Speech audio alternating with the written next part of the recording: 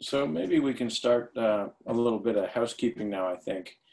First of all, thanks to everybody who's logged on today to join the webinar. We're excited to chat with you.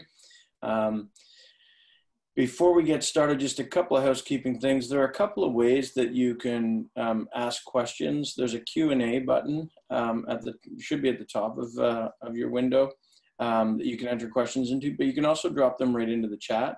And Carly, who's kind enough to moderate the webinar today, will bring them to our attention. And if she can find a spot where we're not talking, she will answer them in the flow of their webinar, but if not, we'll handle questions at the end. So yeah, that's about it. Also, we'll be recording the webinar. So if you'd like us to send you the recording after, all you got to do is shoot us an email and we're happy to send it on. We're also going to break it into smaller chunks so that you know, it's more digestible. So if you prefer to get the chunks, we'll need a couple of days to get those broken up, but happy to send it to you however suits. So we're about 2.5 minutes after 1:30 Eastern, so I guess we can get started. So thanks again for joining. So today we're going to talk about how financial institutions can upskill remote employees. My name is John Findlay. I'm the CEO of LemonadeLXP, and I have with me Romeo Mayoni, who is the Director of Business Solutions and who played a major role in architecting the Lemonade platform. So we're lucky to have Romeo join and get his take on distance learning in Lemonade. So let's get started. So I wanted to talk first about the state of remote working before the pandemic. Before things got a little crazy, about 4.9% of the workforce worked from home permanently. So that's about 8 million folks. 31% worked from home occasionally, so about 52 million people. And only 27% of companies offered some form of remote working, despite the fact that 80% of employees actually wanted to work remotely. So there was an appetite for it amongst employees, but a little bit of reluctance amongst their employers. So during the pandemic, at-home workers grew to about 110 million, which is about a 13x increase, which is pretty substantial. And so far, organizations have reported actually an increase in productivity due to the lack of commute, less distractions, less meetings, and so forth. And in a recent survey, I read that 35% of employees don't miss the office at all. So there's definitely an appetite for remote work. So as we move through the pandemic and post, employees are saying, 60% of employees are saying they'd like to continue working from home. 35% said they would change jobs in order to work from home, and 30% would take a pay cut to work from home. So there's a tremendous appetite to continue working from home amongst workers. And there's some big benefits for their employers. The employer saves an average of $22,000 a year per employee in increased productivity, lower real estate costs, reduced absenteeism, and lower turnover. So some pretty big advantages for the employers, but also for the employee. The average employee will save 6 to 8, 10K a year in travel, parking, and food. But I think the bigger one is 22 days a year saved in travel time. And certainly I know for myself, I've got small kids. Life is busy, you got activities and so forth. To sort of save that travel time is just huge. So I think there's going to be a big push towards staying remote. And I know that some organizations have said they're going to keep employees remote until there's a cure. So it could be a while. But there's challenges for remote workers. I mean, there's some challenges that are sort of just practical, like technology. How do you ensure productivity? How do you foster collaboration? Then there's kind of more soft challenges in driving or creating great morale and culture. And I think that ties into training. And so I think training remote staff is going to be crucial, a crucial part of enabling a remote workforce. So some of the challenges of training remote staff, first of all, when we talk to our clients and their employees, a lot of employees don't say that their learning experiences are kind of static. And that kind of has created an aversion to training. And so I think finding ways to overcome that aversion so that you can drive participation and drive repeat engagement. Because if the experience isn't great, driving participation is going to be tricky. And even if you get them to participate, if the experience is static, getting them to come back and take more training is going to be tricky. So I think there's some significant challenges that we have to overcome to train remote staff. So what are the key attributes of an effective remote training program? First of all, I think it needs to be self-paced. You know, the line between your personal life and your work life is blurred a lot in the pandemic, and you find folks working at very strange hours. And so if you were to say you have to take training at a specific time, I think it won't be the right way to go with the at-home worker who will want to take it self-paced when they're free and when it works for them. I think you want to drive distributed practice rather than providing a ton of information in either a screen share or PDF. I think you want to get people to take training ongoing, small chunks each day. Ideally, we'd like to be able to deliver that within the flow of work. Employees aren't in a situation where they can just turn to employees to ask questions. So sometimes they'll want to be able to take training and reference that information right within the flow of work. As I mentioned in the previous slide, it's got to be interactive and engaging. We're competing against a different set of distractions at home: kids, pets, the fridge, Netflix. I think we have to make our training really engaging and really interactive. I also think a lot of folks at home, one of the only complaints of working from home is feeling a little bit isolated and lacking that social and collaborative element. So I think your training needs to have social elements and give people the ability to collaborate. Also, with all of the changes being imposed by the pandemic, particularly in the financial industry with new programs, policies rolling out and so forth, I think you need very fast authoring so that you can create new e-learning programs and roll them out very quickly because the world is changing so quickly through this pandemic. And then lastly, it's got to be trackable. You got to be able to spot your superstars, your slackers, and see which content is resonating and whether people are actually learning and whether it is affecting how they behave in their jobs. So I think those are the really key attributes of an effective remote learning program. So what are our options? You know, the first one might be the learning management system, but it comes with a bunch of challenges. First of all, a lot of LMSs are on-prem. So employees have to VPN in to access them. And for any organization that is of reasonable size, that's not going to be tenable. So I think that on-prem learning management systems probably aren't the best way to go. But moreover, when we talk to employees about their LMS experience, they complain that the experience is pretty static. And so what you see is participation is low. In fact, the average employee only participates in an LMS course just once. And engagement is also low. And that drives an increase in employee apathy about training. So I think if you're on sort of one of the traditional learning management systems, I don't think that's going to be the best way to train remote staff. So next you could go with live video conferencing, sort of remote instructor-led training, which I think has a place. I think a blended approach is really the way to go, but it is inherently passive and it's also prone to distraction. People will multitask. Some of you may actually be multitasking while watching this webinar, but I think that's what happens when you're broadcasting to a remote because it is passive. And I think it's also not quite as effective because people could be multitasking. And then you've got the issues of limited tracking. You can see who participated, but it's hard to measure efficacy and retention. So another option is online courses, the kind of canned solutions that you can buy from a number of vendors. And I think those can play a role for sure. And some of them are really quite good, but they do tend to be passive. They're mostly videos, PowerPoints, long form content. But I think they can play a role, but again, it's going to be tricky to drive the repetition needed to drive real learning outcomes. So you'll see if there's no repetition, you'll see lower retention rates. Also, there's limited tracking. You can see the people participated, and sometimes you can see a score, but not really in-depth tracking of when they're participating and whether there were significant learning outcomes. Next, we mentioned all of the change that's being imposed by the pandemic.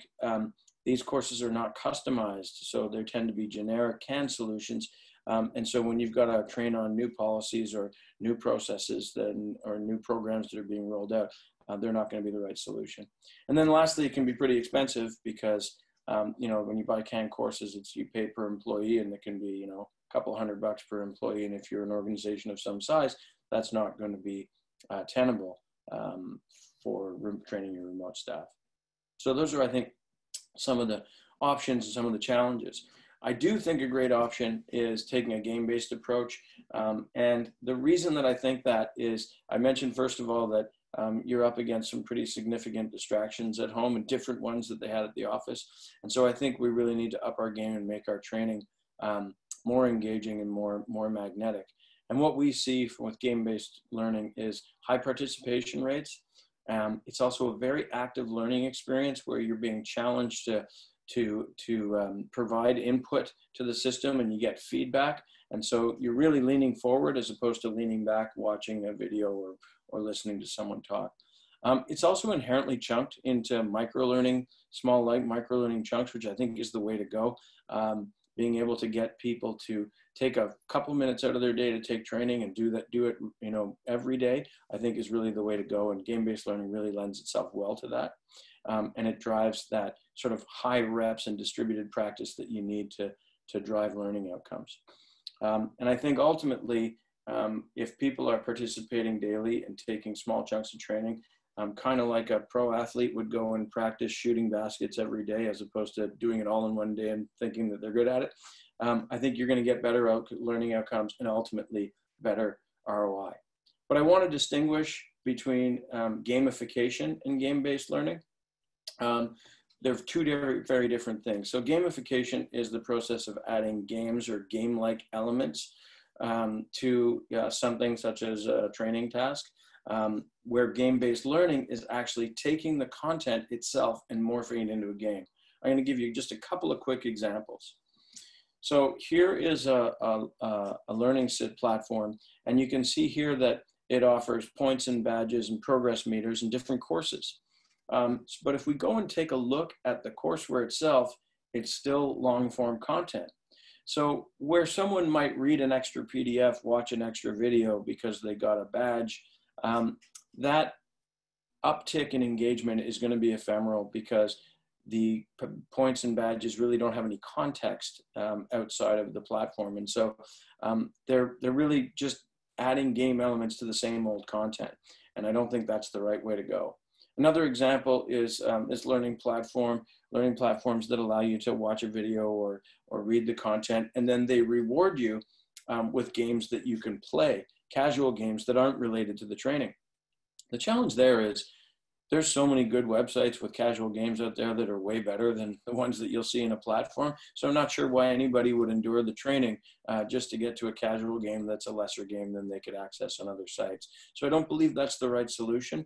I believe the right solution is to actually morph your training content into a game so that people learn through play.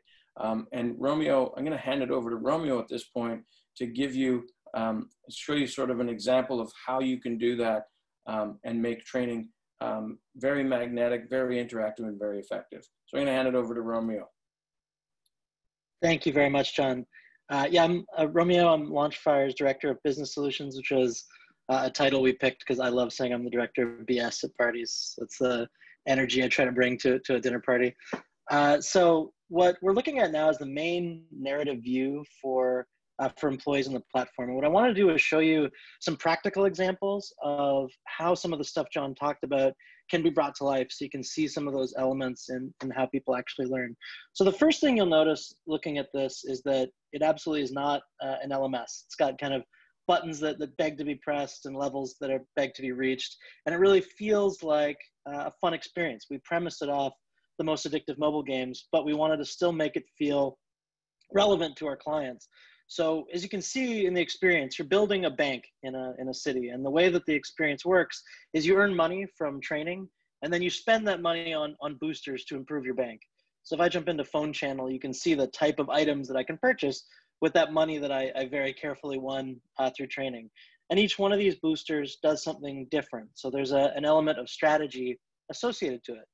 Because when you've got a remote workforce training, I think big part of what you need to do is make sure you have triggers and reasons for them to come back to it frequently. In an LMS, that really just doesn't exist. You kind of hope that when they need that information, that's where they go. But what you want, I think, in a scenario where you've got a majority of employees distance learning is an experience that draws them back naturally every day. And I think that this sort of experience does a really good job at giving people a reason to participate frequently. But of course, the whole thing only works if you do the training. That's what gives you the money. That's what lets you progress through the narrative. And what we wanted to do and make sure we had is, like John said, we wanted a self-directed learning environment. Top-down learning is really quite passé. And I think with remote work, what you're trying to do is capture people's attention, but also let them direct the flow of learning themselves. So we wanted a list of courses that's exclusively relevant to them as an employee and doesn't have extra materials that wouldn't appeal to them or be relevant to their work. And we also wanted to make sure that it was chunked out in those micro-learning pieces that John talked about. So each one of these pieces of training is short, easily digestible, and sort of marketed as such to employees so they can see how fast it is. So you can see right here, I'm going into something that's only 3 minutes long. You kind of get that knowledge going in as a player, and you know you can just have one of these experiences and then move on with the rest of your workday. So as John said, what we really try to do whenever possible is, rather than just add badges and leaderboards to experiences, we try to transform it into a game. So especially with bank training, and I've been working with banks for a long time, your training can be really boring, to be honest. And what we do in this scenario is we take that long form training that you've got, and our system embeds errors into it. And so what the user has to do is find those mistakes in context and correct them. And while this might seem easy at first, the first time you run through this content, you really have to read through the content fairly carefully to be able to find these mistakes. And what we've realized is that actually lets people truly know that information cold moving forward, because they have to really read through it and pick out those mistakes and try to avoid losing hearts by picking the wrong stuff. So people approach it really thoughtfully rather than rushing through an LMS course, which I know is an experience I'm sure everyone on the call has had. I shamefully just smash the next button and often don't read at all when I'm on an LMS. And I don't think I'm alone there. But when we're done around, you can see that it connects directly back to the narrative.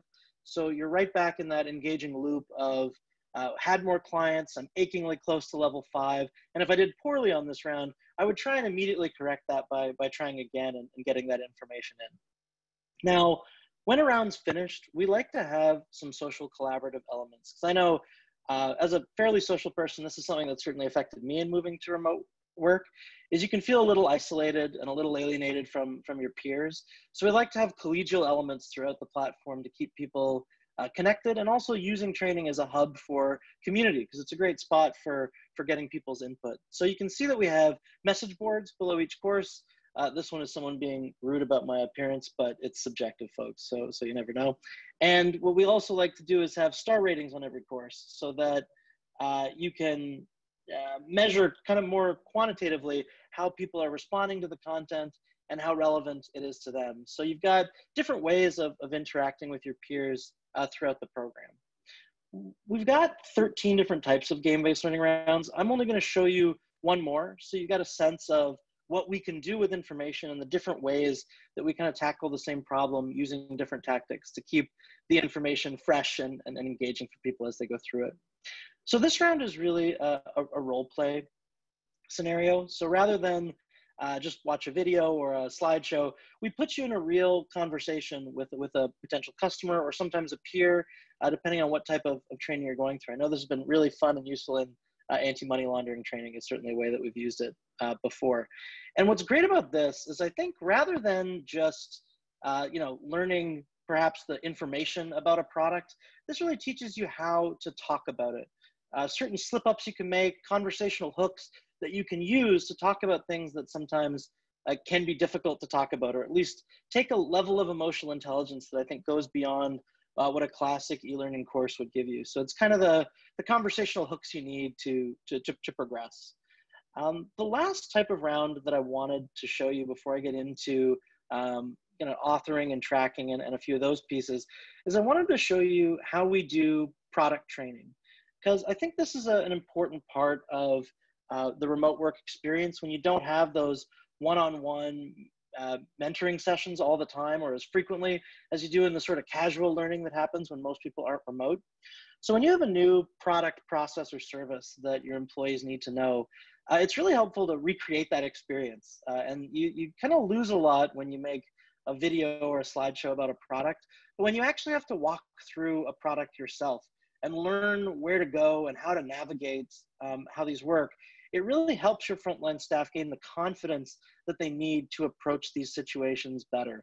And I think it's that confidence that really is kind of the last mile in learning about products. You can gain all the information, but until you run through it yourself in an active way rather than passive, like John talked about, you're not going to understand it to the degree that you're willing to talk about it with a customer, even in a remote scenario.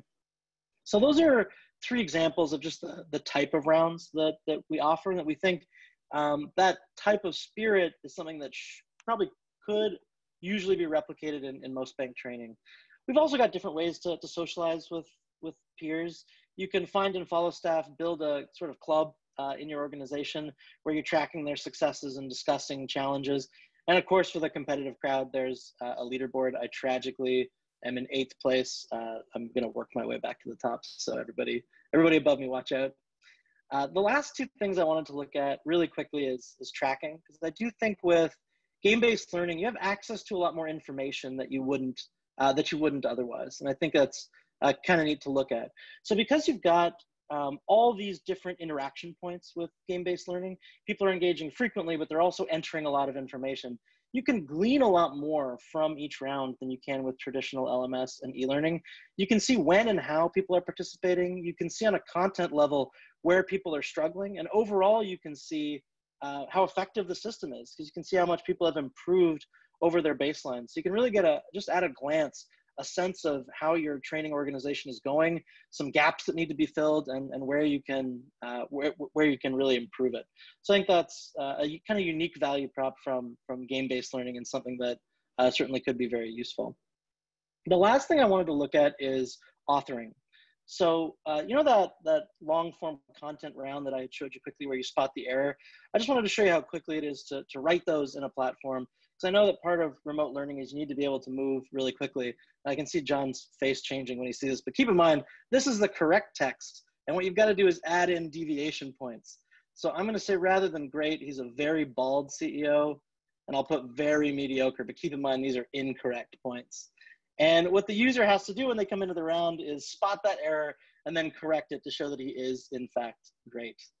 So I just wanted to show a lot of practical ways we could apply some of the stuff that John's been talking about. And now I'll shoot back to him to talk quickly about results, best practices, and then get into your questions. Thanks, guys.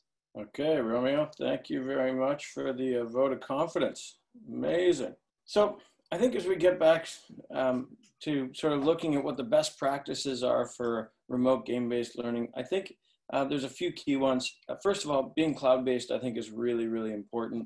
It allows employees to access the system whenever they want, however they want.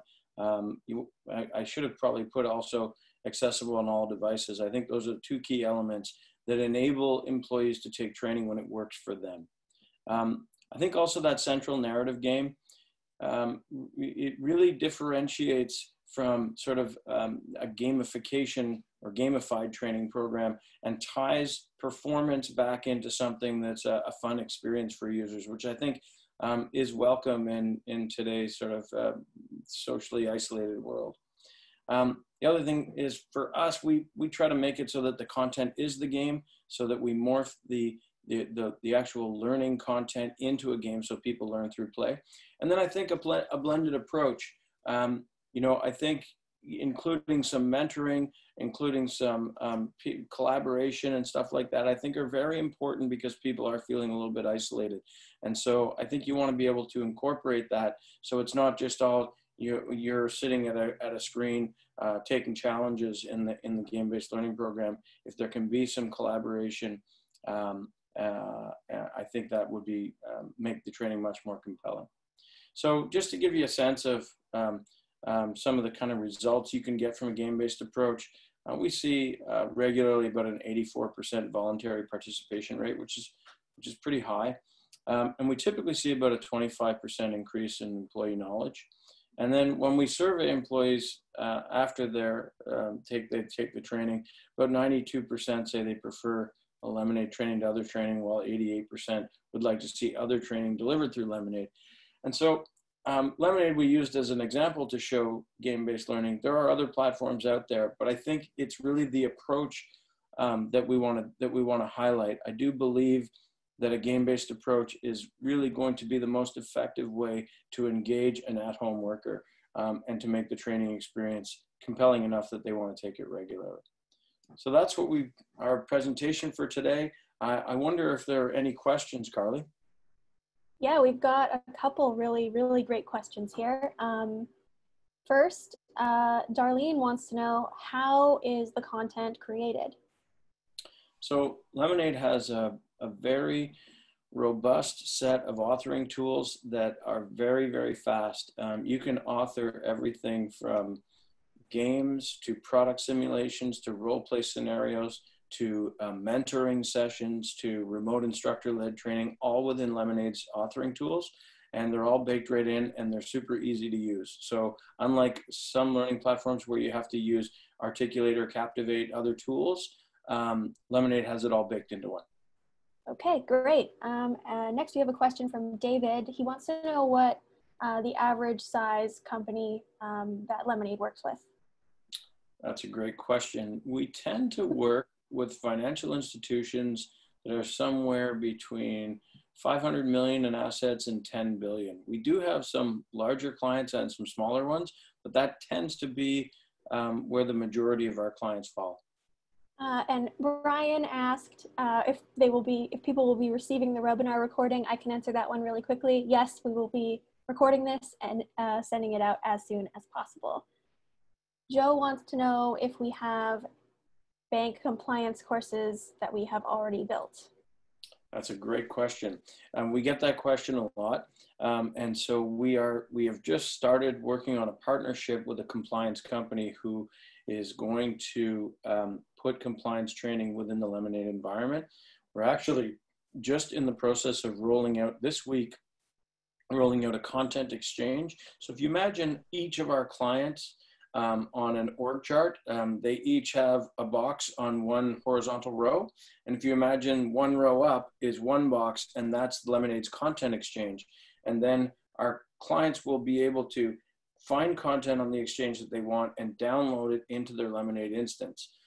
We have made an investment in content ourselves. We're going to be launching over 100 modules into the content exchange. And then we will be creating partnerships with other organizations who will sell their content through the Lemonade Content Exchange. So yeah, compliance training is coming. It's not there yet, but it will be there very soon.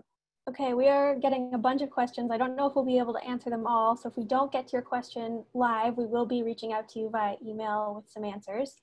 How about we do one more here? The question is, how do we help new clients learn our program? We have a customer success team that has an onboarding blueprint that is super fast. It takes about somewhere between 5 and 10 hours of a bit of training and a bit of support, and you're up and running. And once you're up and running, it's so easy. We have virtually no support tickets. So it's a pretty fast process. And yes, we do use games to teach you about how to make games, which is kind of a fun element. Okay, I think that might be it. Everyone else, if we didn't get to your question, you'll be getting an email from us very soon. Thank you very much, everybody, for making time in your busy day to listen to us talk about Lemonade and talk about distance learning. We really appreciate it.